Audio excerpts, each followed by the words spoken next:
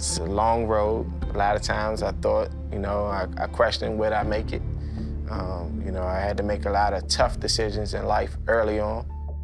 The day finally came, December 10th, and it was just a great feeling. It was a fight that people loved. Everyone was on the edge of the seats, and it was a fight that could have been one of the best fights of the year. Lamont put on a great fight. He boxed out of his skin. I mean, for his home fans, he knew he had to do that. And, don't get me wrong, it was a close fight, but I still believe I won the fight. And that's what hurts more, when you know you won the fight and you don't get the decision. And knowing that, it was going to be hard for me to win a fight in someone's backyard. I think it was a really close fight. I was just hoping, at the end of the day, that it was going to raise my hand and call me, announce me as the new champion.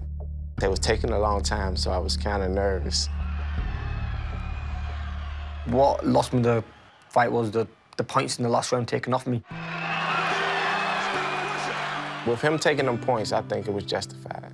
Him pushing off with those elbows, people don't know I had a fracture on my eye. It wasn't because he was punching me, it's because he was elbowing. Losing the world titles and upsetting all your fans who flew all the way from UK to see me fight, I mean, for them as well, I felt so bad. I have no doubt I won the first fight. But some people think he won. So there's still some doubt there, who's the better fighter. Seeing people, they still see me and call me champ. They believe I won the last fight. But it was just so much commotion went on outside the ring, people being there, sat ringside who should not have been there. I was a little upset at first. Not gonna lie, even, with the mystery man. There should be no one sat with the commission talking about scorecards or handling the scorecard. It does look a little bit dodgy.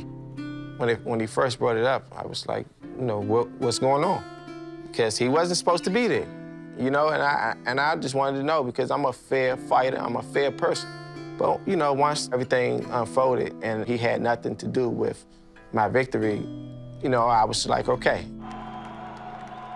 Now I'm gonna put it all behind me. It's the fans who asked for this fight more than I did.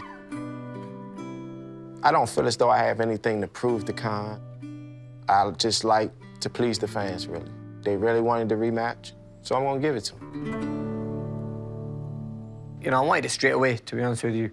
But Peterson and his team just seemed to me they didn't want the rematch so quickly. Khan still haven't accepted the fact that he lost and that I'm the champ now. To me, maybe they didn't want to sign it at first because they knew they lost the first time and they didn't want to lose them world titles. Show me some respect. You don't demand things as you did the first time. I'm giving you a rematch to regain your titles. It's not the opposite way around. Look, you need to humble yourself and accept the loss. I'm glad he's taking this fight, and this is a fight that's going to settle the scores. When you win things, you never look at your mistakes, but it's only when you lose, you look at all your mistakes and you want to become a better fighter. So that hunger's come back in me.